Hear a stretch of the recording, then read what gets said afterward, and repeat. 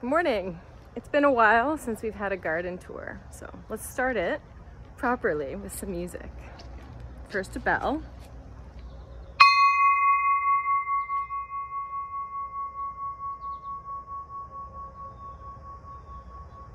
I believe that's C sharp. Next, the wind chimes.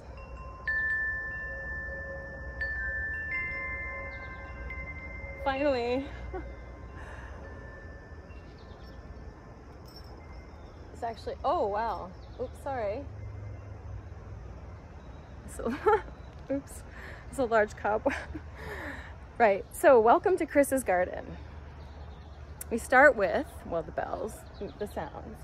This is some variation of sunflower that my dear friend on Long Island, actually most of the garden began with the with the blessings and kind donations of my friend Lauren on Long Island, affectionately known as Long Island Lauren. So this was a little tiny plant that last summer, was it last summer? Last summer it had three flowers on it. And I had to barricade it because I live at my dad's house and he has someone come and cut the grass. And he slaughtered some of it, bits of it. But it is doing okay, actually. There's all kinds of beautiful things. Anyway, I had to tie it up. Thank you, Pennsylvania Storms. And here are raspberries, also courtesy of Long Island Lauren. And check this out. They're amazing. So beautiful. Oh, look at this one's ready to, like, partly, oh geez, it's falling off. Yeah, let's just take it off and eat it. Gardening in action. Grow it and eat it. You will not taste a more delicious raspberry than one that you grow yourself. Ooh, look, here's another one. Check this out. This beautiful raspberry. It's like pure sugar. I just went for a run too. Extra delicious. Wow, that's amazing. Thank you, Lauren. This video is dedicated to Lauren. Long Island Lauren, who is, if you know anyone or have known anyone who ever dealt with Alzheimer's disease, maybe you want to give a little money to Lauren's business. In honor of your person, because she fundraises and she provides resources to her community about Alzheimer's. Back to the garden.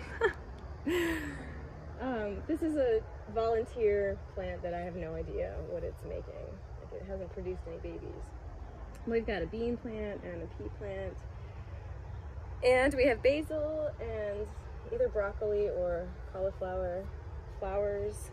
Basil, we've got kale, Thai basil. So this is sweet basil, it's a little baby plant. This is a tomato. All the tomatoes here, all the tomato plants here are cherry tomatoes. This tomato plant, same plant as this, and they make these, I don't know what I call cherries. I've never seen a cherry this big. Like maybe this, possibly that big. It's like a big cherry, but this is, it's like a mini apple, but it's really the most delicious little tomato you will eat. And these are seeds. I let a bunch of things go to seed this time around. This time around. Lots and lots of tomatoes. Ooh, and beautifully ripened ones.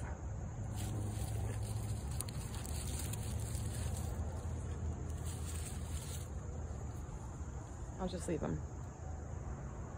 These are lettuce seeds that I hung here to dry, but maybe I'll just end up with a bunch of lettuce down here.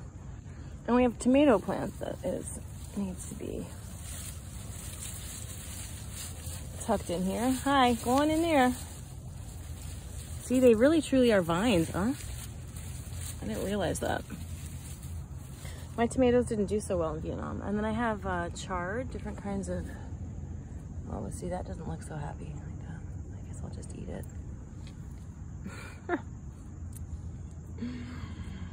This is why I garden, because it's fun. But you can see this is yellow chard. I don't know what this is. I think this may be a weed. That's a weed. Weeds. This is like broccoli or cauliflower, but I don't. That's a pepper plant, like a bell pepper. Thai basil. More flowers that are drying, so we're gonna check out the seeds. They'll probably reseed. It probably reseeds itself. And then there's a lot of weeds here. So as long as I take care of the weeds, I'll know where the flowers are growing. I also have some ginger. Where's the ginger? Oh, the ginger's back here. There's the ginger. Hi, ginger. Surrounded by grass. Let's get some grass out of here. This is what happens. You come out to the garden and you don't mean to garden, but you just can't help it. You end up weeding. So yeah. And then flowers. This is the Cosmo that is, I guess it's taller than me.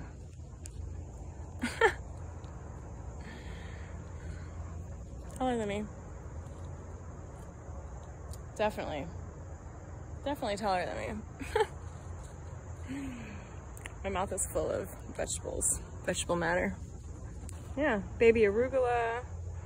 We've got yellow squash and just all kinds of beautiful tomatoes and cilantro over here. There's some thyme over there. More tomatoes and always peace. Here's what I did for the tomatoes, because they truly are, it's a vine. It really is a vine. Check this out. And here's another Cosmo that's, I think if it were standing upright, it also would be taller than me. But check this out. This is pretty amazing. This tomato plant here. And these are peppers. I don't know if much will come of them.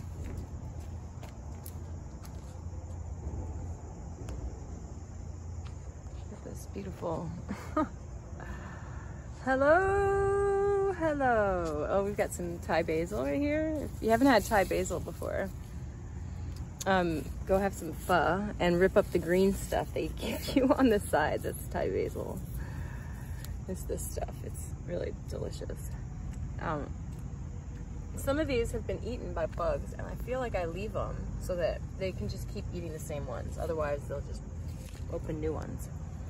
And there's some super ripe tomatoes. Like this one looks ready to go. Look at this beautiful, beautiful tomato. And then what's really cool is we have lettuce, baby lettuce. All this baby lettuce here. And then